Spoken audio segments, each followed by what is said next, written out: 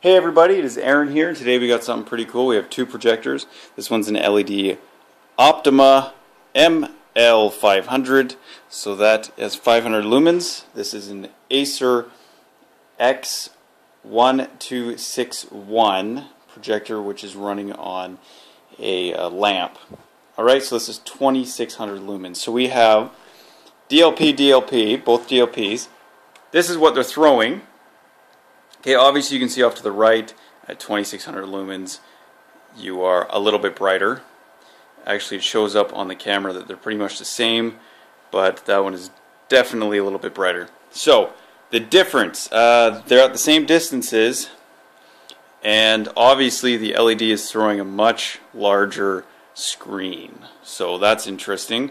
It seems as though the LED, I cannot get it to be exactly focused, which kind of irritates me, because we are so close with the Acer.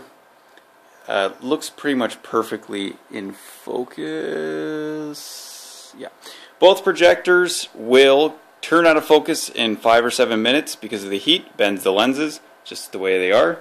So I'm going to run a video and you're going to see the differences in quality. Alright, so let's just play a video. This is a video for my channel. If you want to see it, head on over to that. So, that's my big bald head. The colors off to the left, I actually like more than the colors off to the right. Okay, so I like the colors from this compared to that. It shows up a little skew on the film here, but you get more in depth on this side than you do on that side. It's kind of washed out over there a bit. The projector, this one is not running in eco mode, neither is this one.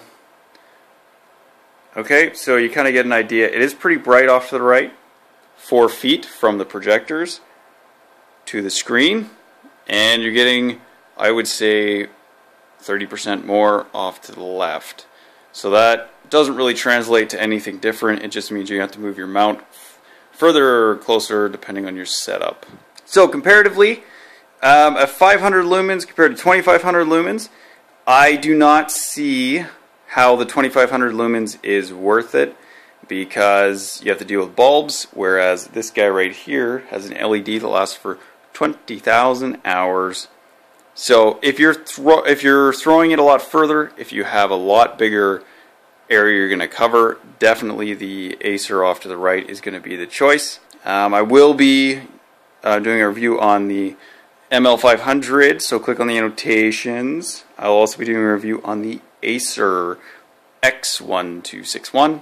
So, is that X before or after? I can't remember. Anyways, click on that annotation as well. But that's it, guys. Comparatively, I'll kick on a light. You can see what it's like when there's light. There's not a lot of ambient light here, but here's a light right next to the screen, and it doesn't really do a whole lot. Alright, thanks for watching, guys. If you want to see other cool tech stuff, head on over to my channel. I got some awesome sweet stuff coming online as well. Check out the reviews for these projectors. Oh, I do a bulb change on this guy as well, so check that out. And we'll see you next time. Subscribe to get more. I said that in a really high voice. I don't know why.